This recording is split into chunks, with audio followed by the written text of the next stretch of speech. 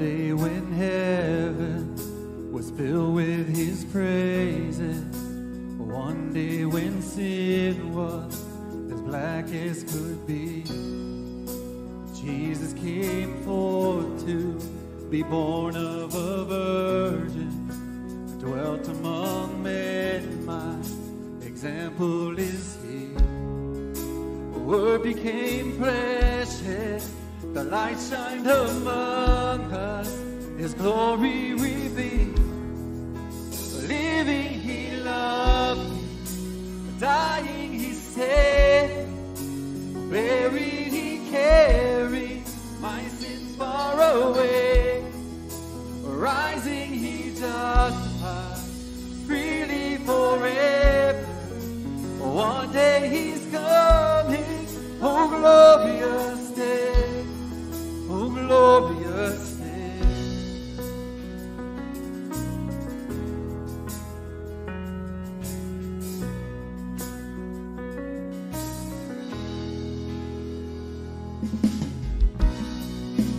One day they led him up Calvary's mountain.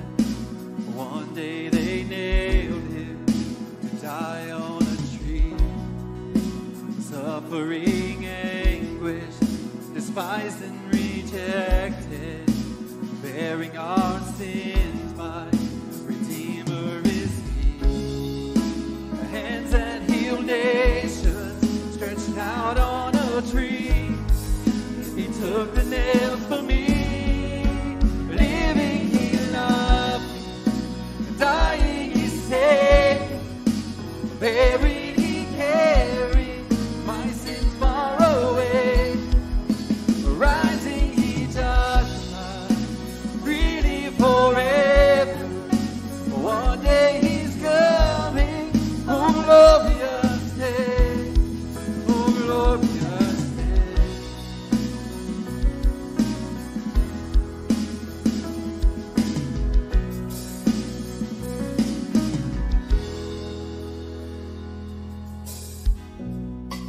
One day the grave could conceal him no longer.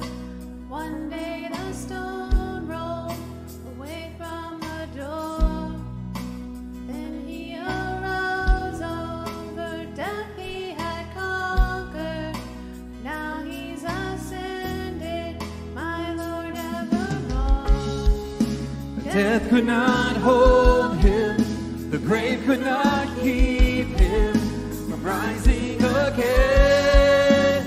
Living he loved me, dying he saved me, buried he carried my sins far away, rising he justified freely forever. One day he's coming, oh glorious day, oh glorious day, oh glorious day.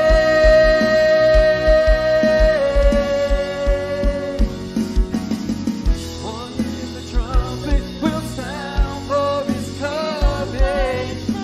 One day the skies with his glories will shine. Wonderful day, my beloved ones bring. My Savior Jesus is mine. Living he loved me, dying he saved me, buried he carried my sins far away, rising he justified freely forever. One day he's coming, oh glorious day, oh glorious day, oh glorious day, oh glorious day. On the first day of the week, very early in the morning, the women took the spices they had prepared and went to the tomb. They found the stone rolled away from the tomb. But when they entered, they did not find the body of the Lord Jesus. While they were wondering about this, suddenly two men in clothes that gleamed like lightning stood beside them. In their fright, the women bowed down with their faces to the ground, but the men said to them, "Why do you look for the living among the dead? He is not here. He has risen. Remember how he told you while he was still with you in Galilee? The Son of Man must be delivered over to the hands of sinners, be crucified, and on the third day be raised again." Then they remembered his words. When they came back from the tomb, they told all these things to the 11 and to all the others. It was Mary Magdalene, Joanna, Mary the mother of James, and the others with them who told this to the apostles. But they did not believe the women, because their words seemed to them like nonsense. Peter, however, got up and ran to the tomb.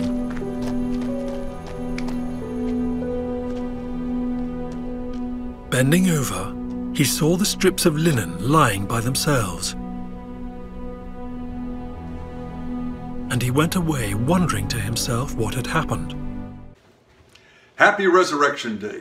Diane and I, as the pastoral couple at New Life Community Church in Hobart, want to extend a warm Easter greeting to you from our household to yours. And for those of you that are our guests, we want to say a hearty welcome to you as well, from our church family to your family. We're going to engage in the traditional Easter greeting. It goes like this. He is risen. He is risen indeed.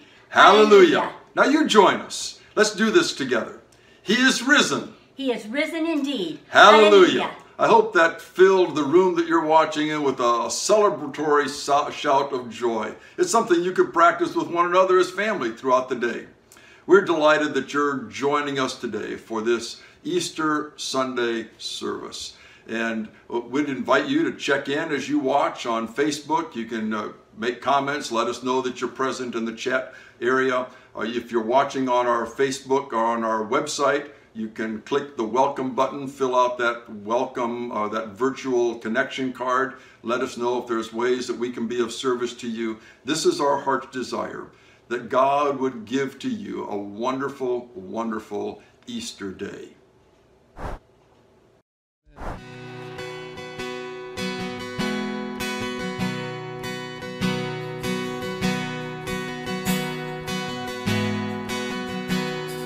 Alone in my sorrow and dead in my sin, lost without hope, no place to begin. Your love made a way to let mercy come in. When death was arrested and my life began. Oh, ash was redeemed, only beauty remained. And my orphan heart was given a name.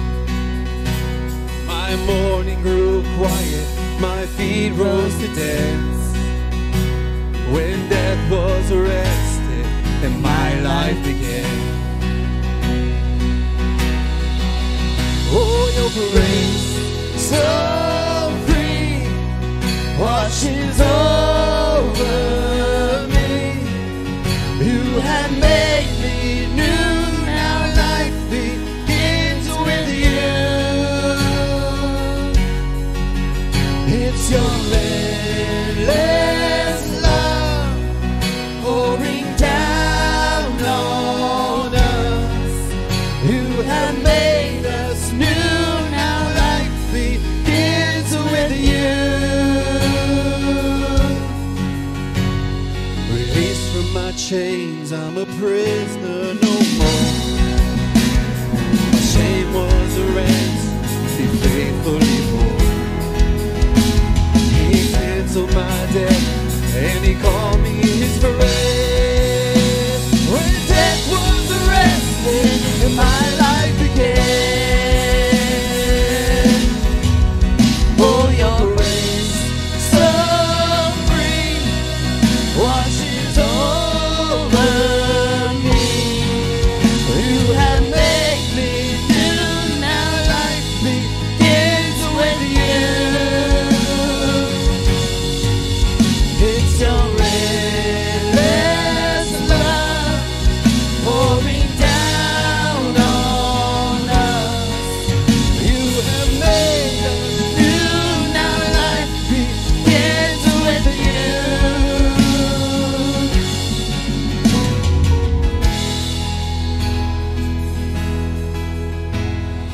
Savior displayed on a criminal's cross, and darkness rejoiced as though heaven had lost.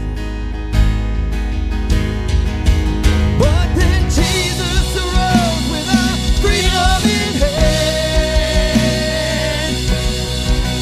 That's when death was arrested and my life began. Oh, your grace so free washes over me. You have made me new, now life begins with you. It's your endless love pouring down on us. You have made us new, now life begins with you. Oh, we're free, free, forever we're free. Come join the song of all the redeemed. Yes, we're free, free, forever, amen. When death was arrested and my life began. Oh, we're free, free, forever we're free. Come join the song of all the redeemed. Yes, we're free, free, forever, amen. When death was arrested and my life began. When death was arrested and my life began. When death was arrested and my life began.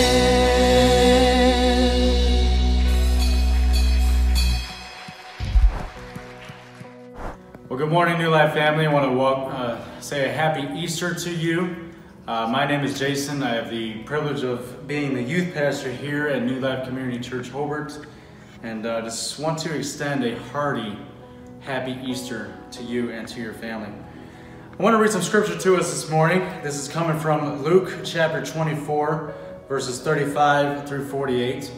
And after I read this, I'm going to lead us through a time of some guided prayer in which I will be providing some directives for you to join me in a time of very specific, very intentional, very God-focused prayer. So let's jump in. Luke chapter 24, verses 35 through 48. Then the two from Emmaus told their story of how Jesus had appeared to them as they were walking along the road, and how they had recognized him as he was breaking the bread. And just as they were telling about it, Jesus himself was suddenly standing there among them. "Peace be with you," he said. But the whole group was startled and frightened, thinking they had just seen a ghost. "Why are you frightened?" he asked. "Why are your hearts filled with doubt? Look at my hands. Look at my feet. You can see that it's really me. Touch me and make sure that I am not a ghost, because ghosts don't have bodies, as you see that I do." As he spoke, he showed them his hands and his feet.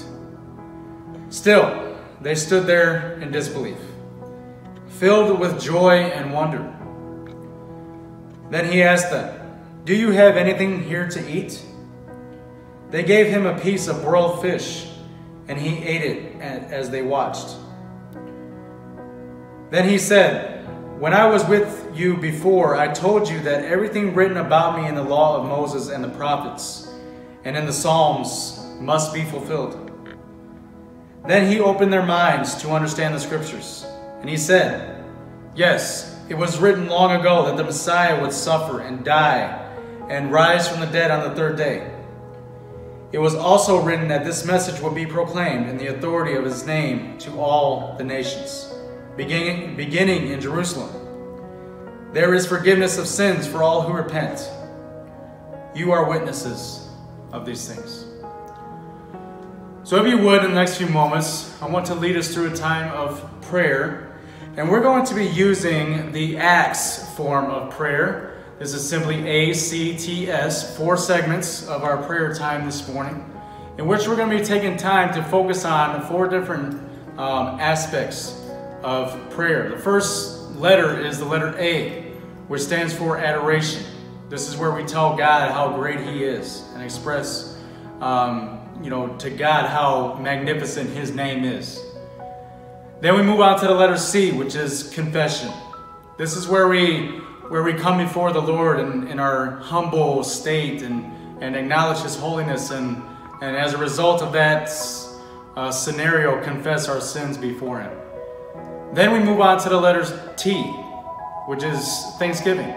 We thank God for all that we have. We thank God for shelter, for the things that we have in this life. We thank Him for our families. We thank Him for our church. We thank Him for, hopefully, as we reflect on the meaning of today, salvation. And then we move on to the letter S, the last segment of our prayer time, which is simply supplication. This is where we ask God for the things that we need, where we come to Him in humility and say, God, I need your help with this.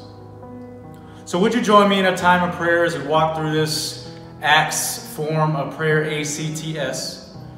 And I just want to encourage you to just pour your heart out to the Lord for these next few moments. So I'm going to start, and then at various times I will go silent and just allow you to share with the Lord what is on your heart in regard to those various segments. So let's pray. Father God, we want to come before you this morning. We thank you, Lord, that you are great and you are awesome. Father, we acknowledge that this is a magnificent day. The tomb is empty, Father. We thank you for that. And Father, in these next few moments, we want to spend some time adoring your name. We want to spend some time confessing to you our sins. We want to spend some time thanking you for the great God that you are and the things that you have provided for us. But then also, Lord, we want to spend some time in supplication where we bring our requests before you. So as we move on to this first segment, we want to tell God how awesome He is, how magnificent He is. So Father, we want to say that you are magnificent. We want to say that you are awesome. We want to say that you are glorious. That you are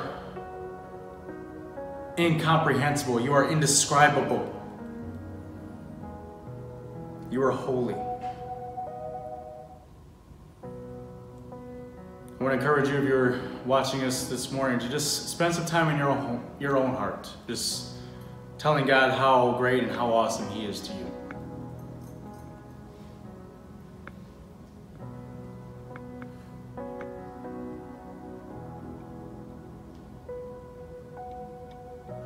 Next, we move on to confession.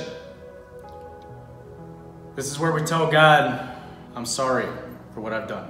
I'm sorry for misrepresenting you. I'm sorry for missing the mark. I'm sorry for sinning against you. So Father, we come before you once again this morning, and we just want to say we're sorry, Lord.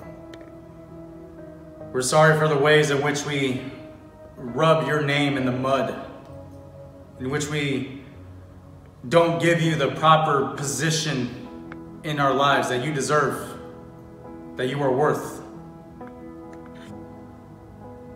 We confess the ways in which we've not loved our neighbor this week. We confess the ways in which we've not loved you this week. We confess the ways in which we've thought evil about those around us, where we've just done things, Lord, that is not in line with your word. We confess those before you this morning, Lord. So if you're watching this morning, I just want to encourage you to just spend some time examining your heart this morning and just think through some ways in which in the past week you have sinned against God, and bring that before Him. He is a loving Father. 1 John 1:9 tells us that if we confess our sins, He is faithful and just to forgive us our sins. So spend the next few moments confessing to God the ways in which you have fallen short. And I will do the same.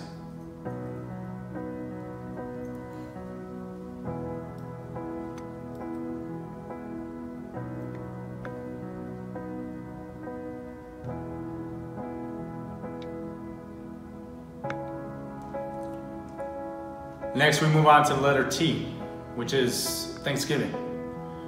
This is where we tell God how grateful we are for what he's done for us. We express gratitude. We express thanksgiving for the ways in which he's blessed us. So let's go before the Lord for these next few moments and just thank him for what he's done in our lives. Father, as always, we want to thank you for the gift of Jesus Christ that we celebrate this morning. We want to thank you for salvation. We want to thank you, God, that you give us hope unlike any other. That you have made a way, that you have made the way for salvation. You have made it possible for us to be reconciled to you because of the sacrifice of Jesus Christ. But not only that, God, we thank you for salvation, but we also want to thank you for the many things that you have blessed us with in this life. We thank you for shelter. We thank you for the food and the water that you have provided for us. We thank you, Lord, for the ways in which you have provided for us financially. We want to thank you for relatively good health. But also, Lord, we want to thank you this morning that you are sovereign. God, that no matter what is going on around us, God, it has not caught you by surprise. We thank you for that, Lord. So these next few moments, I just want you to go before the Lord this morning and thank him for the things that he has done in your life. Take a while and examine the past month or weeks or years and just thank God for the ways in which you have seen him act in your life. And I will do the same. And then we'll come back and we'll wrap this time of prayer up with some supplication.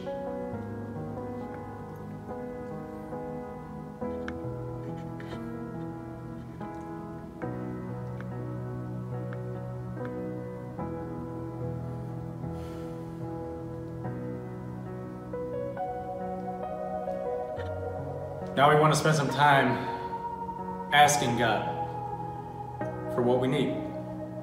This is the letter S, supplication, which is simply just bringing our requests before the Lord. So I'm going to lead us in a time, as I've been doing so far, where we're just going to bring some requests before the Lord, some general requests, and then I'm going to turn it over to you for a little bit to just give you the opportunity to present the Lord with your needs this morning. So Father, we come before you this morning and we just want to pray, Lord, that your spirits would move in our midst. I pray specifically for those who are watching at home right now. God, that you would fill them with a sense of your spirit, God, that ultimately overflows in rivers of living water, Father. And peace and comfort and whatever it is that we find ourselves needing this morning. I pray, Lord, that there will be people in our midst that come to know you, that come to a saving knowledge of who Jesus Christ is.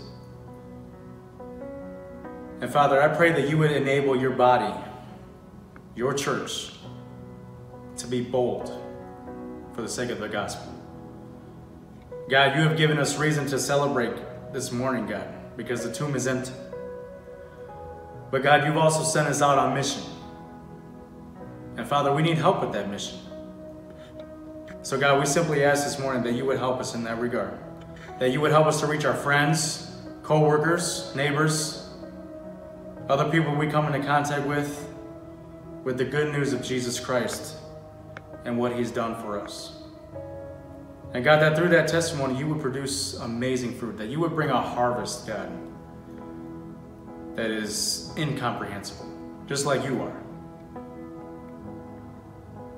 So I want to give you a few moments this morning just to present some requests to the Lord. Maybe you got some needs in your family right now, maybe some health concerns, or maybe you got some people in your family that need to know the goodness of Jesus Christ. And maybe you just want to lift their name up before the Lord and say, God, would you draw them to you? Would you reach them, Father? So take the next few moments and present the Lord with your needs. And then I will come back and we'll close our time of prayer this morning, and we'll go on from here.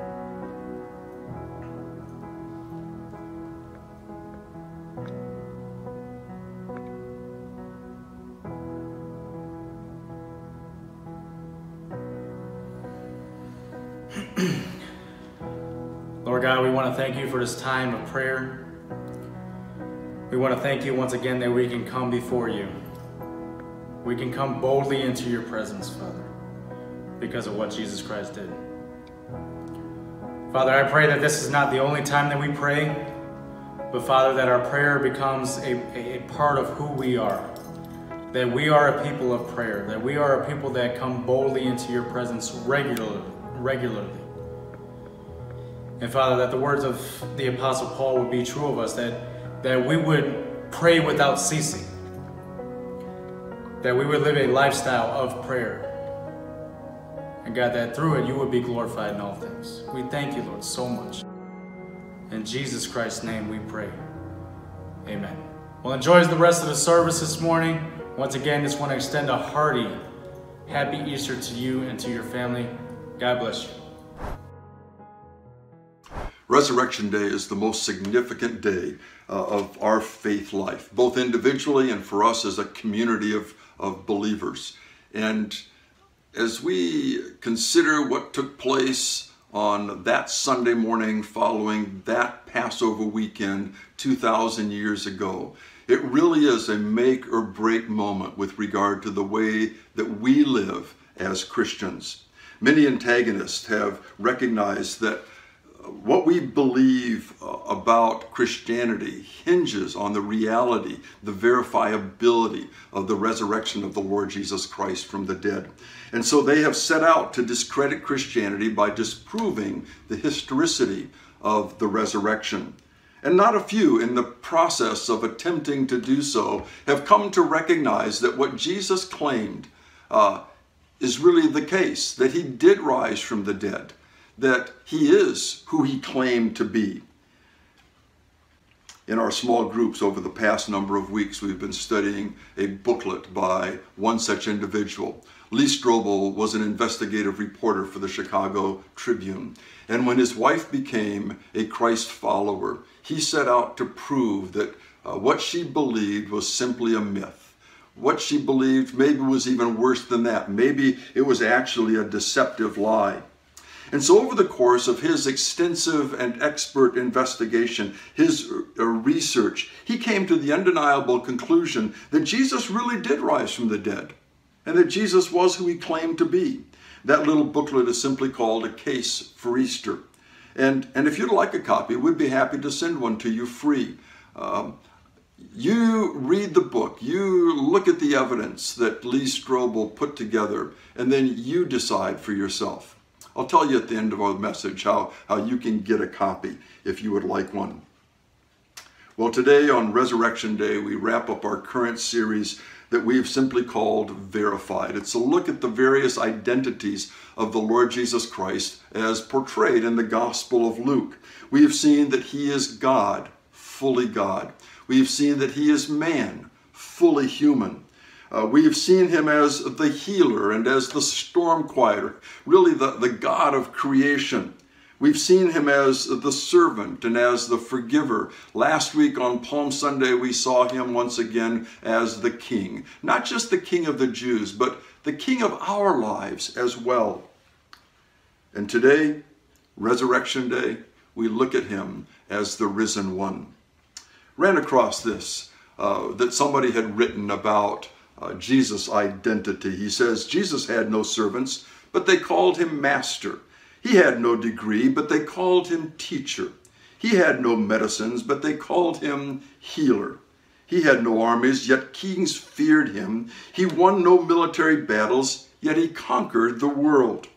He committed no crime, yet they crucified him. He was buried in a tomb, and yet today he lives. He conquered death. He is the risen one. Probably more than any other identity throughout his earthly ministry, Jesus speaks to this fact of his coming back to life after being put to death. In Mark chapter 8, verse 31, one of the many times we read it this way. And he began to teach them that the Son of Man must suffer many things and be rejected by the elders, the chief priests, and the teachers of the law, and that he must be killed after 3 days, rise again. And he spoke plainly about this. The issue wasn't Jesus' communication about what was to come. No, it was rather his followers' comprehension. Even today, we tend to have a hard time believing that which doesn't make sense to us.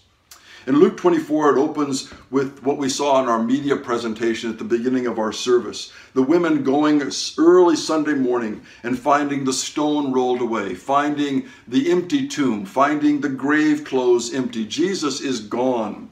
And they were puzzled, it says. And then 2 angels appear, clothed in dazzling robes. And they ask, "Why are you looking among the dead for someone who is alive? He isn't here. He's risen from the dead. Remember what he said to you while he was in Galilee." And they did. And they rushed back to tell the others. Verse 11 says, "But the story sounded like nonsense to the men, and so they didn't believe it." That's exactly where many people are today. They've heard about Jesus' resurrection, but it doesn't make sense to them. And so they simply dismiss it. They choose not to believe. And that's why we need a personal encounter with Jesus. Really, the point that I want us to understand today is that when we have an encounter with Jesus, he provides for us what we need. And we'll see this in the 3 encounters that we find recorded for us in Luke 24. I invite you to follow along. It speaks to what happens when people encounter Jesus even today. Because you encounter Jesus, or when you encounter Jesus, he will provide for you both proof and pardon. It's the first thing that we find. Put yourself in Peter's position for a minute, one of Jesus' followers. The disciple who betrayed the Lord Jesus, denied the Lord Jesus. And we find ourselves around that courtyard fire in the high priest's house, the place that Jesus had been taken after he was arrested. And you, as Peter, have denied knowing Jesus 3 times, just like Jesus said you would. And then Jesus is crucified, and you did nothing to defend him.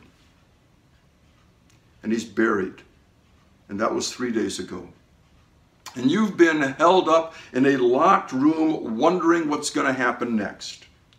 It's early Sunday morning, and a group of women show up at the door, all excited, babbling all at the same time. And when you finally get the story straight, you understand that the tomb is empty and that the angels have said that Jesus has risen from the dead. He's alive.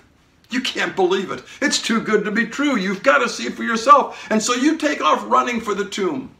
And indeed you find that the tomb is open and empty. And the grave clothes are also empty, which leave 3 huge questions in your mind. Who did this? And where did Jesus go? And what is Jesus wearing? At that point, Peter heads home. Verse 12 says, wondering what had happened. Now, home for him wasn't Capernaum in Galilee, where he had been a fisherman. No, it was simply the room where he had been staying with others since that Passover gathering, Mary's house, the mother of John Mark. I'm not qualified to argue with the translators, but the text literally says he went to himself. Now, he did go back to the house, but I think he was shut away with his own thoughts. Wondering is the word the text uses. What if Jesus really is alive? What would Jesus think of me now? Will he disown me like I disowned him? Will it, can it ever be the same again? Have you ever felt that way after you have sinned? You've perhaps been a follower of the Lord Jesus Christ yourself, and then you really, really blow it. In verse 13, the story in Luke 24 shifts to the road to Emmaus, and we're left wondering what happened between verse 12 and verse 13. We know from the other gospel records that in that period of time, Jesus appeared to Mary Magdalene and to the other women before they left the garden tomb. We know at the end of this chapter, and we'll see in a few minutes, that Jesus also appeared to Peter. And in Paul's account of these events that we find in 1 Corinthians 15, he says this, "For what I received, I pass on to you as of first importance, that Christ died for our sins according to the Scriptures, that he was buried, that he was raised on the third day according to the Scriptures, and that he appeared to Peter and to the 12.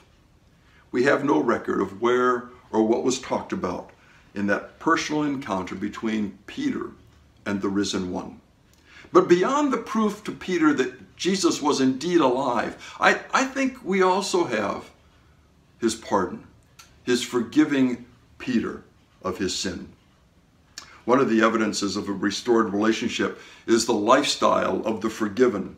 They've been set free, we talked about that a few weeks ago, but not to do as they want, rather to live with gratitude for their forgiveness. And I believe we see that in Peter as he becomes a door opener for every major movement of the gospel from that point on as the church began. It was proclaimed, or he was the one to proclaim it really throughout Jerusalem and Judea and into Samaria and into the Gentile world. It was his preaching on the day of Pentecost, and then his going to Samaria to confirm what was happening there among the new believers who were hearing the gospel and coming to faith in Jesus Christ. And then he was the one that God sent to Cornelius, that Roman centurion, to share the good news with the Gentiles.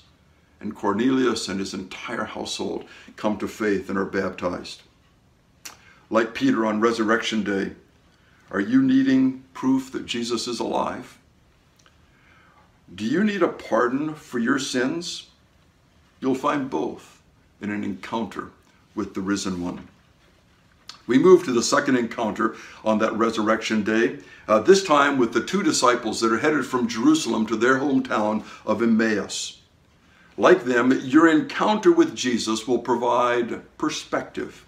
We picked the story up in Luke 24, verse 13. The two disciples are talking about all that had happened that weekend. They had lost their joy. They had lost their leader. They had lost a friend. And with them, their sense of purpose, and they had lost their hope. They say in verse 21, we had hoped that he was the Messiah who would come to rescue Israel. Jesus, whom they did not recognize, and that can be a problem for us too, can't it?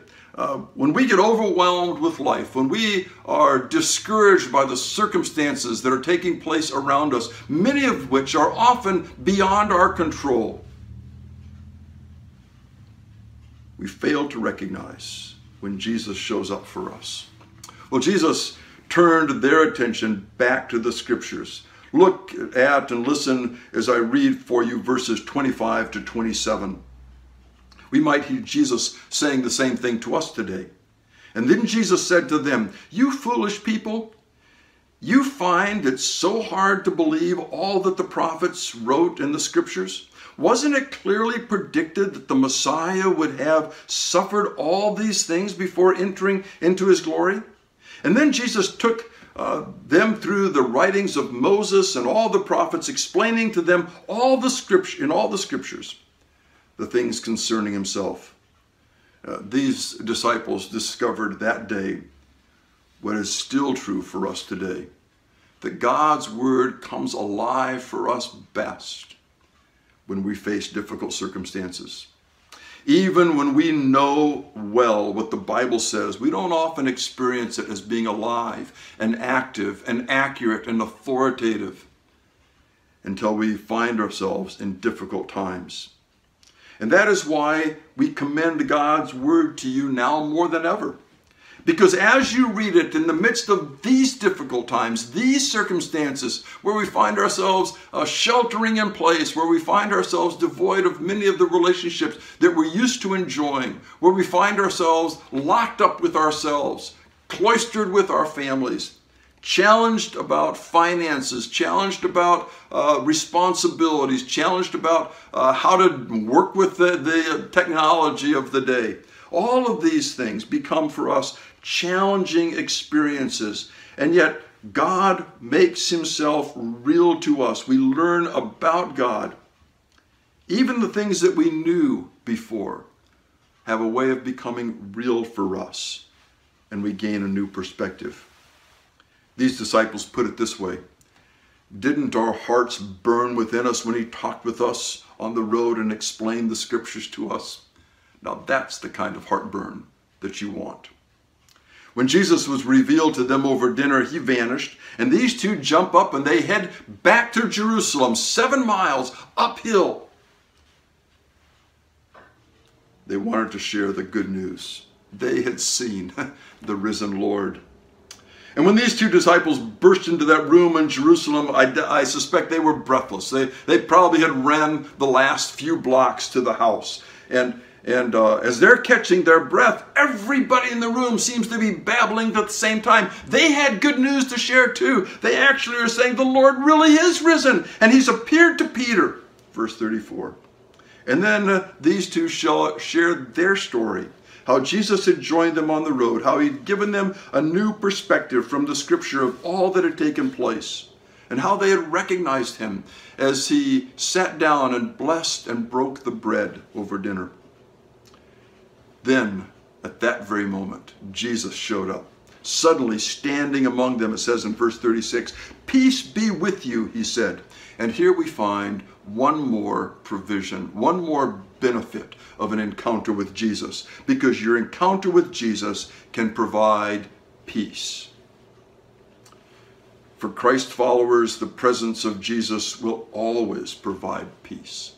It dissolves our disbelief. It dissolves our doubt.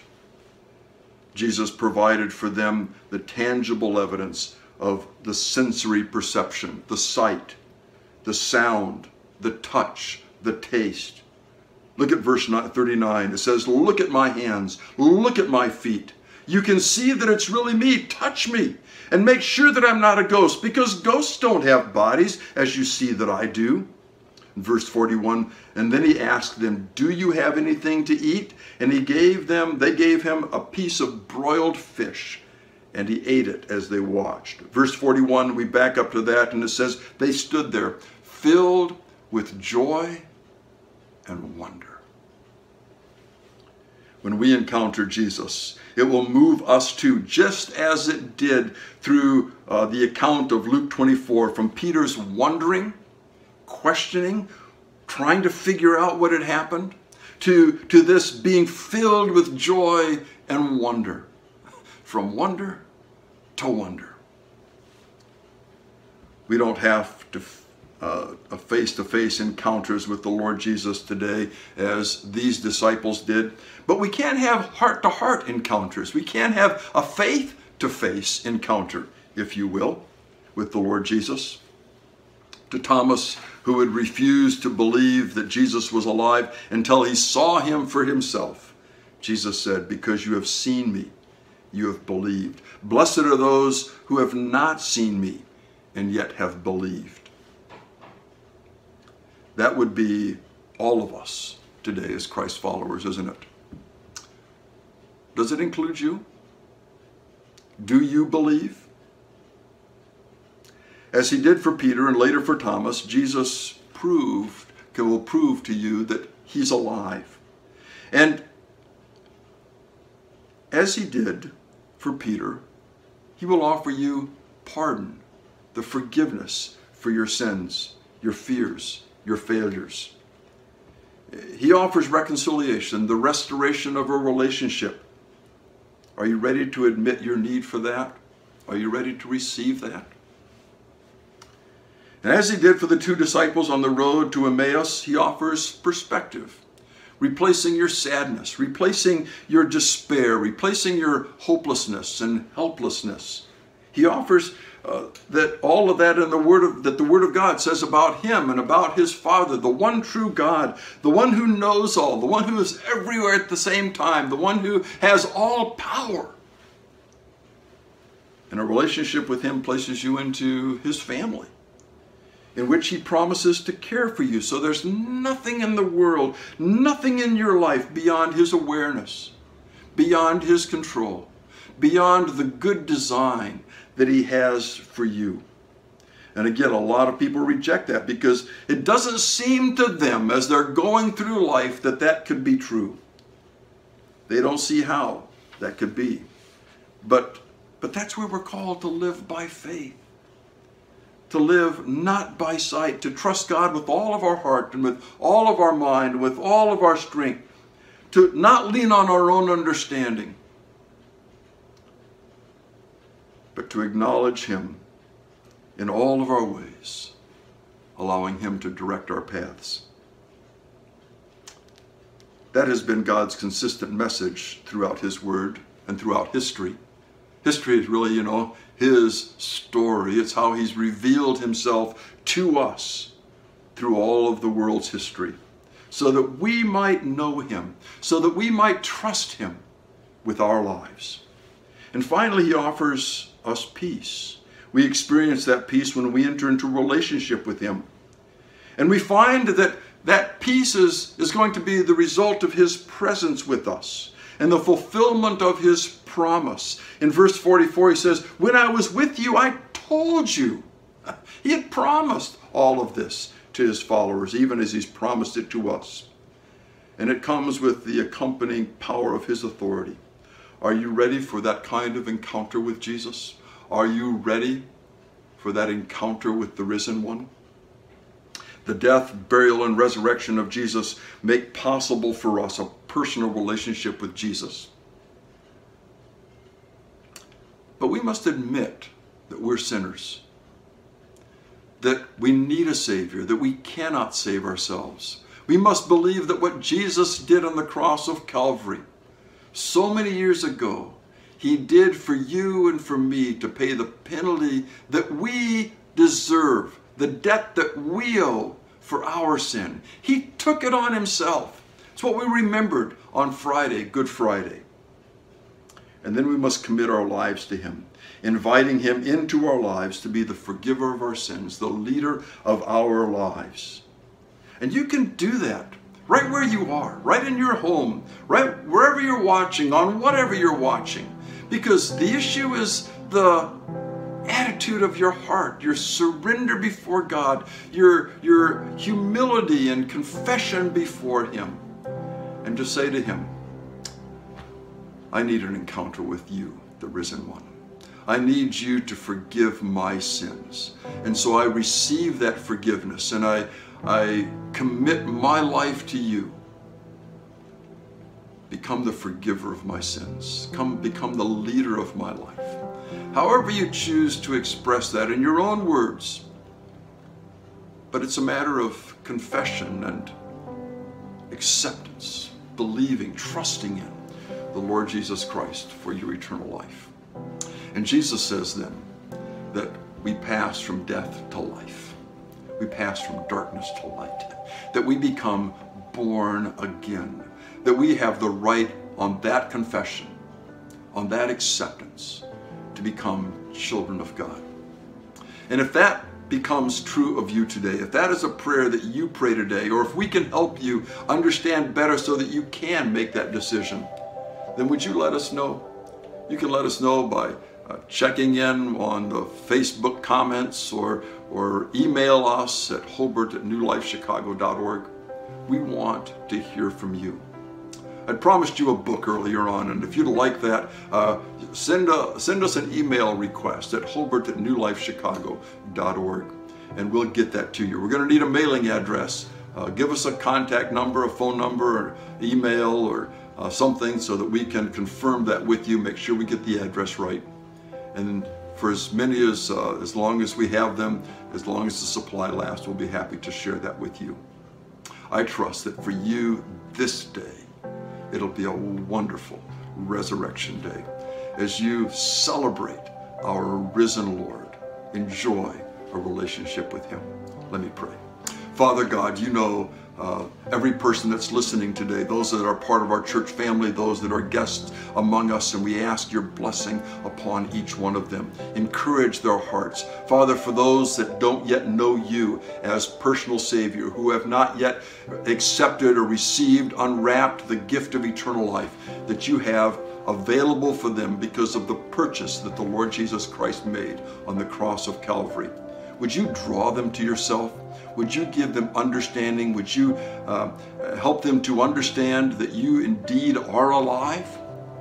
Would you become their proof today of that? Would you assure them of pardon? Would you change their perspective? Would you fill them with peace? This would be our heart's desire on this Easter for your glory. In Jesus' name we pray. Amen.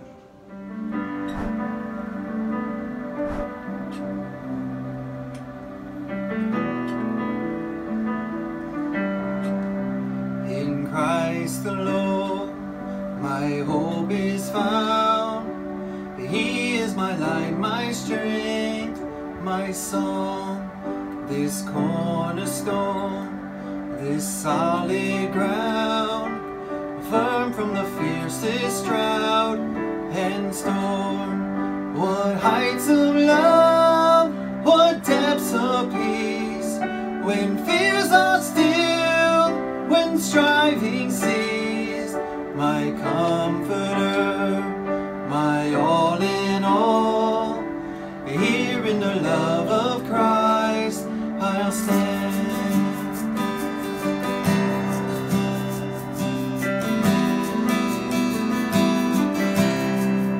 In Christ alone, who took on flesh, fullness of God in health, this faith, this gift of love and righteousness, scorned by the ones he came to save.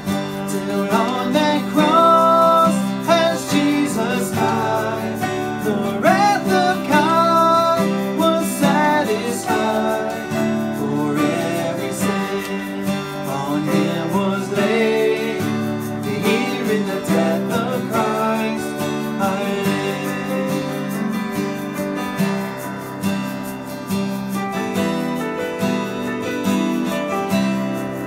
There in the ground his body lay, light of the world on darkness lay, then bursting forth in glorious day, up from the grave he rose again.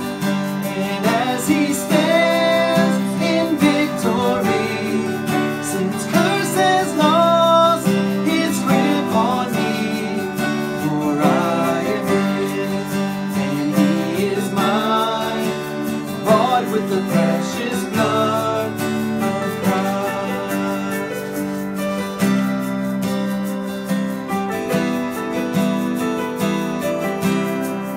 No guilt in life, no fear in death.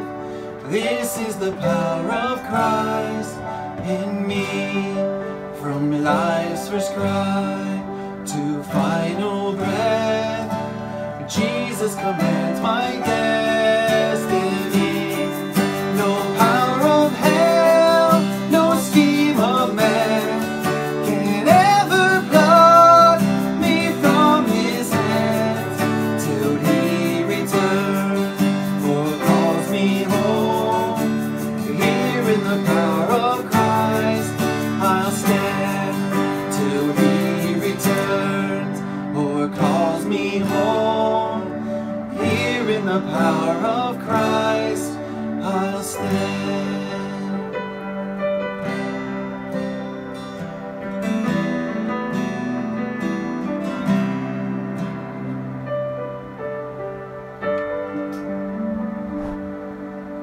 Well, it is my hope that you enjoyed your time of worship with us this morning. So just a few announcements for you. First thing, Miller's Mary Manor Nursing Home is welcoming and encouraging the children in our congregation to draw and color pictures to send to the staff and residents there.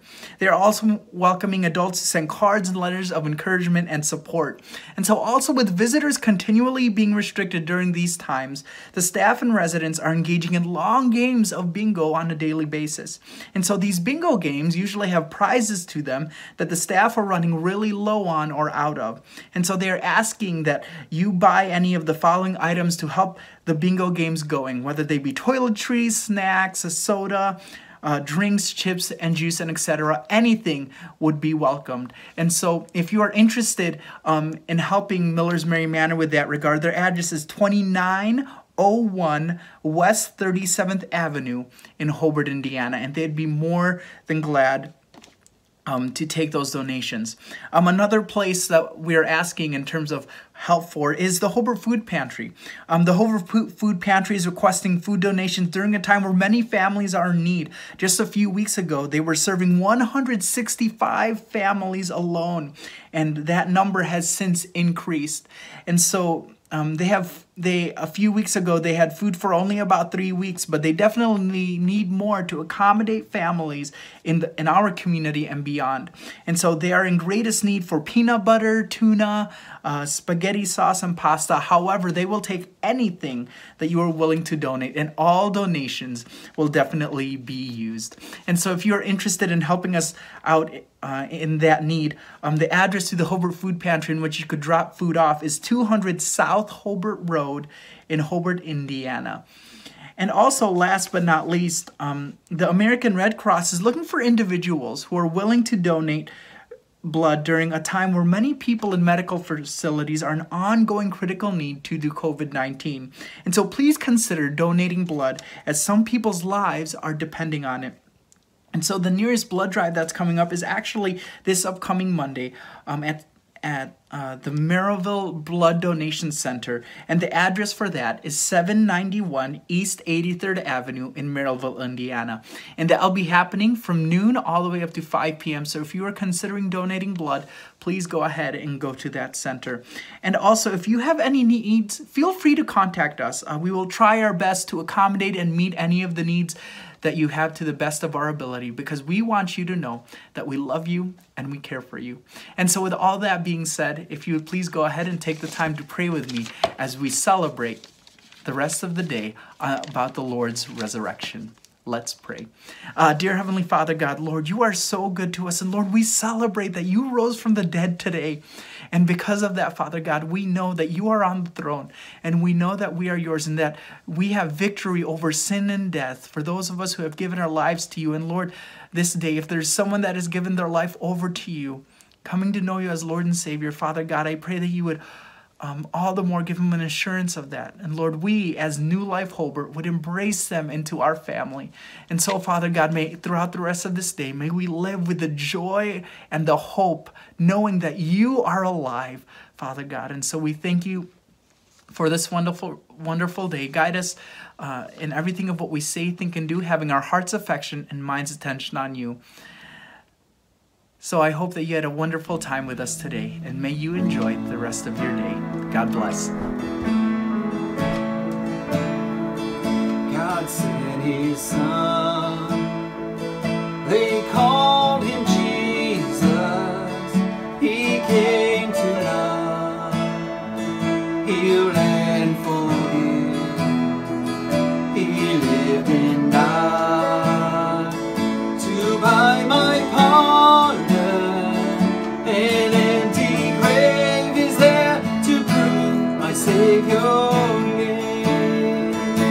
Because he lives, I can face